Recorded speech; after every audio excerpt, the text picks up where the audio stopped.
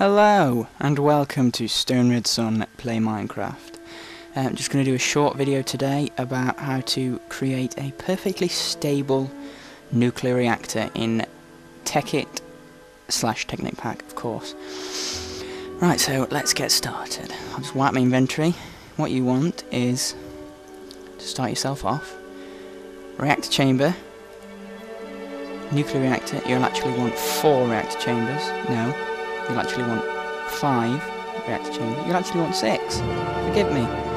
I'm going to do this in creative mode because I can't be bothered with all the gubbins of survival at the moment. So, get a block like that. You want to drop your reactor on top. Okay? And now, break the block underneath. And then all around it, you want to add your reactor chambers. Now, to do this, you have to hold shift when you place them, otherwise you just open the interface and it'll be quite annoying. So there's your 6 reactor chambers. Okay, next up, you want to get yourselves some redstone and a repeater. And the repeater goes under the front with redstone trailing down the side. Doesn't matter what that's set to. That's easiest, obviously, for when you'll see later. Next, you want a lever. Now, this is very important. This is your emergency shut-off. If you feel nervous, or if you think it's not working, or if you think it's not set up right, you know, there's flames spouting out the top, or whatever, flip the lever. The reactor ain't doing anything. It shuts it off completely, so you're totally safe. Next up, you'll want a thermal monitor. It's a very interesting piece of kit. Hold shift to put it on. You can set it to you know, roughly anything within reason. If you've done any work with reactors, you know the limits they can go to, but for this to be perfectly safe, 500 is probably the best, so just make sure you're on 500. Next up, this is what keeps it cool. You want, that's not it, because that's spelt wrong, you want some pneumatic tubes. You want a condenser. You want some collectors. I'll use Mark 1s. You want 2 collectors. You'll want some glowstone. You'll want a timer and some ice. So, pneumatic tubing into the base or the side of the reactor. Anyway, it doesn't really matter. Just as long as it works. You can do what you like, really. And what you want to do is, oh, I forgot the most important bit. You want to get a filter. Okay, get a filter. I'm going to put it on the end. You make sure the small end is going out of the tube. If not, you can use a screwdriver to turn it around. And put your collector on the end. Condenser on the end, sorry. 2 collectors either side. Anything, Mark 1 collectors. If you're using Mark 1s, obviously put glowstone on top of them, and you have to use at least 2. Mark 2s and Mark 3s, you possibly will get away with 1, but I would always use 2 no matter what. But 2 Mark 1s at least. So stick some ice in there. Building it quite fast, not a problem. Now, you want to put a timer on there, set it to about 7 seconds. So that'll start pumping ice into your reactor. Start filling it up with ice. And that is basically the very basic setup. Now, if you've done it right, if you've done it like this, if you made sure the timer is set to 500, link to it, so if it gets too hot, the thermal monitor will detect it, output a redstone pulse, which will pause it just long enough for it to get below 500. It will release the redstone pulse, it will begin generating power again. Once it hits 500, it'll stop. Emergency safety, just in case, and to keep it going that little bit longer so it's not sputtering and jumping, because if you set it up without this ice thing, it'll just buzz on and off and on and off and on and off, and you won't get a consistent amount of power. So, very simple. If you've been playing Tekkit long enough, this setup is not hard to make. You mostly have the resources. Some people get confused about how to get ice, but basically just get a compressor, put some snow in it, and you'll get ice. So you probably know that anyway, I don't want to insult you. So let's clear that, and let's get somewhere to store it. You want one piece of 4 times high voltage cable and a high voltage transformer. Some glass fibre cable. And an MFSU. So, high voltage cable out. High voltage transformer.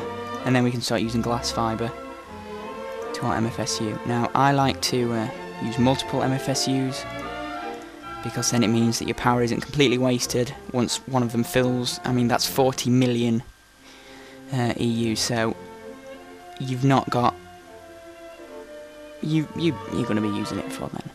Right, so let's get on with it. I'll clear my inventory. I'll turn to creative so I can fill up. Ooh, try and spell.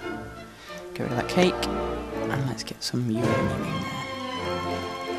Let's fill up my inventory with uranium. Let's leave the safety on, and you want to have about 1 row of ice. 1 row that's completely full of ice. Okay. So I need a bit more than that. You want to do this, look. You want to fill a row with ice. That'll make sure you're perfectly safe. There obviously are corners you can cut. You can put a bit more uranium to squeeze them few bits out. A few more ticks, you can turn that up of course, but everything you do will decrease the safety of this reactor, so just keep that in mind. But let's see how this goes. Hopefully this won't blow up. There we go. Now we're getting steady pulses, as you can see, look. Steady pulses of energy. Looks like it's heating up, and it is, of course, but not past 500, so you're in no danger. Uranium's ticking away there. That one isn't, for some reason. It should be, but it isn't. Oh well. The ice is being replenished a lot faster than it's being used, so we're perfectly safe. And we've already got 250,000 EU, which has been filtered down, obviously not into that one, or that one, but it is into that one. So then we can start running whatever we need off there. One of the things I would suggest doing is getting mass fabricators, because you're using a lot of EU and it can feel like you're wasting it at times, but these generate UU matter, which can be used to make iridium ore, which can be used to make iridium plates for the quantum suit armor, so it is an investment in the end. So possibly a couple of those, not even there, because that's not even where they go. I want that, I don't want that. I want the glass fibre cable again. And I can't spell. So glass fibre. Probably want to just use a couple of these. They make quite a cool noise, which you can't hear because it doesn't record sound, does it? No. But they make a cool noise, you'll find out. So yes, and these will start making matter. And then you can use that in your crafting of armour. That is quite cool. So yes, you'll be getting a severely high amount of energy here, which is very nice. So there you go, and that is perfectly safe. Of course, you can take the precautions. You can put 3 layers of reinforced glass around it, so it will protect you. You can sink it to the bottom onto bedrock level, so if it does go off, you're not going to lose your entire laboratory, but that's pretty much guaranteed safe. Ain't much going to happen that's going to set that off, but you know, any precautions will be fine. Just don't flood the thing with water on top, because all the wiring will go and it'll just explode, and then you'll be quite sad. So you're probably alright with that. Just don't be stupid, don't do daft things, and you're probably alright. You know, don't tempt fate, because you know bad stuff always happens. Don't play around with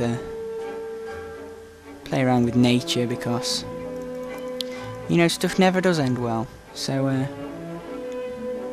just make sure you do things right. Just make sure everything you try works out right, and